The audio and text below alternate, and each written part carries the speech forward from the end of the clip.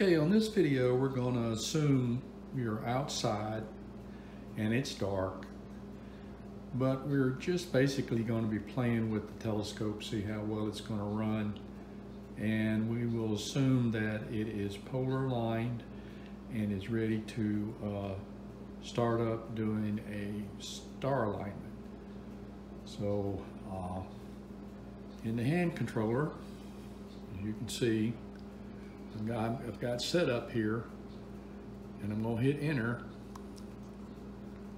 and I'm going to go down because the telescope is not in the polar position in the hand controller. So I'm going to hit enter, and we're going to go back to mode, setup.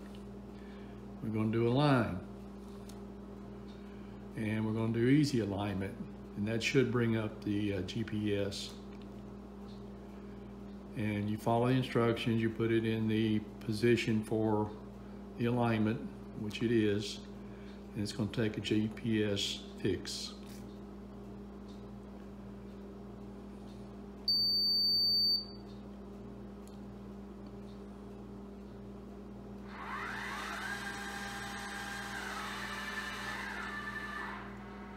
Telescope rotates for you to manually use the control knobs on the wedge to center up Polaris in an illuminated eyepiece with crosshairs. Usually it's I think a 12mm, or you can use your camera as long as you got, you know, crosshairs, and you center it up with the hand control knobs manually.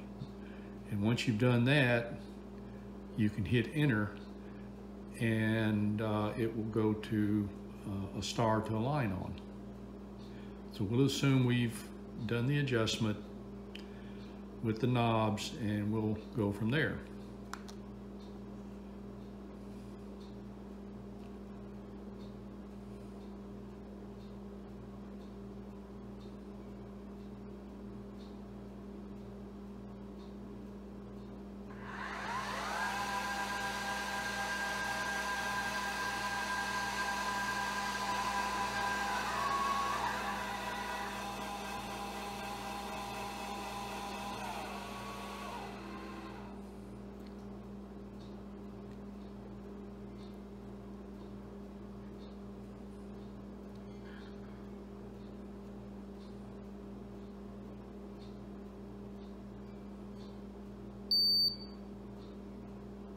We'll assume we've centered up on the star, and we'll hit enter.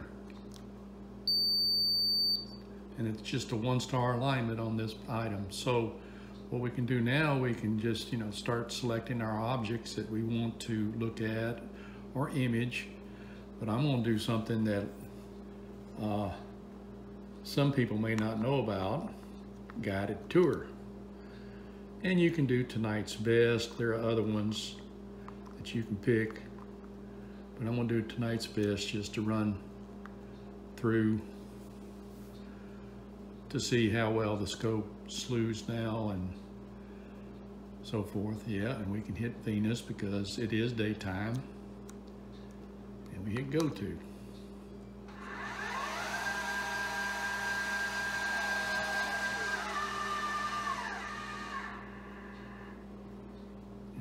Supposedly slewed to Venus, centering, and of course you would center up also with the control system here.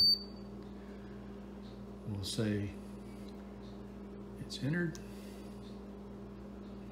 and we can go back to mode, and we'll hit Mars. Now I think maybe you can hit just go to from it, and it'll do that without having to hit enter.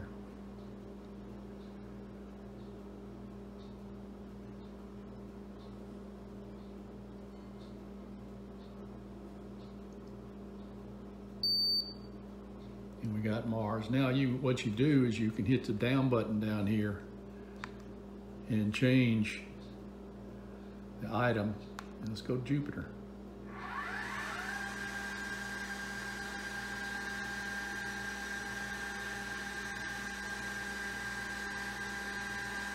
I do believe after greasing my gears, they are a bit more quieter.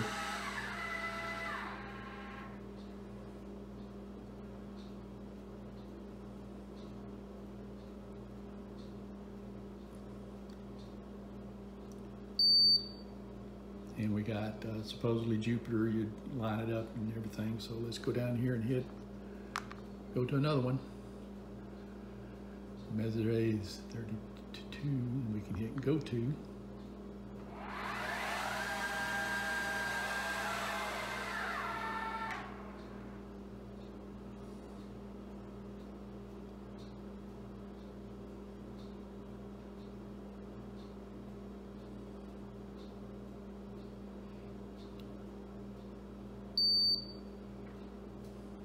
Just pick something else.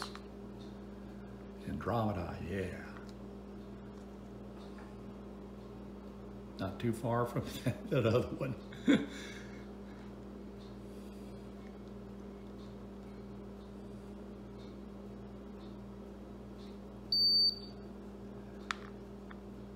Double cluster.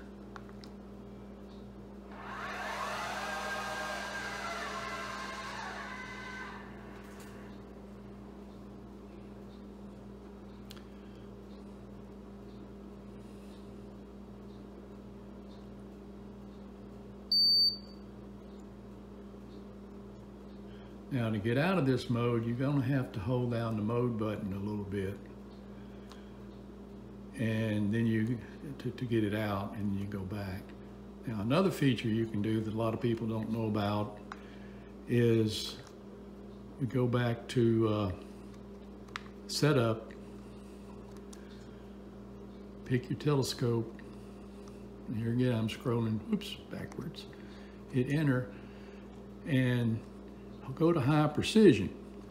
Hit on high precision, turn it on, hit enter, go back, and say you want to go to say M32 again, and then hit 3.2, hit go to, won't do that way. Okay, so this one you have to hit enter on, and you hit go to. Now what it's going to do, it's going to find a star near the object that you center on,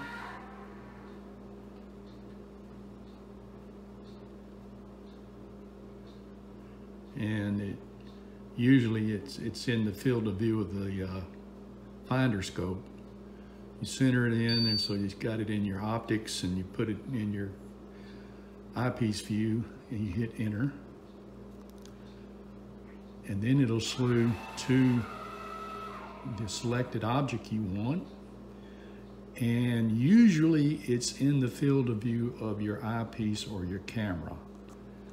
It's a little more accurate way if you're having trouble finding something, that you can use the high precision feature. So the telescope seems to be slewing fine. Since I balanced it on the equatorial mount with the counterweight system that I purchased, I have marked my location so I can put those weights back in the same spot. And it's a little hot outside, been hot for a couple weeks, and clouds and rain in the deep south, so I'm going to have to wait a little longer to get outside and try this out with an imaging session. Hopefully we'll have some clear skies on a moonless night in a couple of weeks. So clear skies, y'all. Have fun.